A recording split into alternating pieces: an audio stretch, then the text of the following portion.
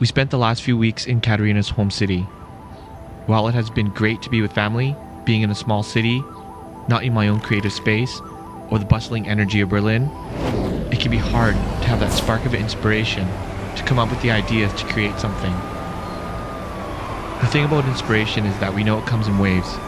Sometimes it's completely free-flowing, and other times, suddenly fleeting. Now, for better or worse, Instagram has changed significantly over the years, but there are still so many incredible creators on the platform, and it can still spark the inspiration. As I was sitting around not knowing what to create, I saw a post that stopped the scroll.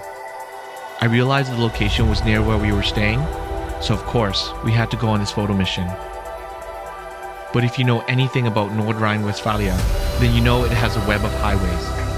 And on Friday, during rush hour, a mission it would be. Even though I knew we would probably miss the good light, it didn't matter. It's the journey, the adventure, the feeling of discovery, seeing something for the first time, and revealing that spark of inspiration. Because in the end, the only way to know what you should be creating is to go out and create it.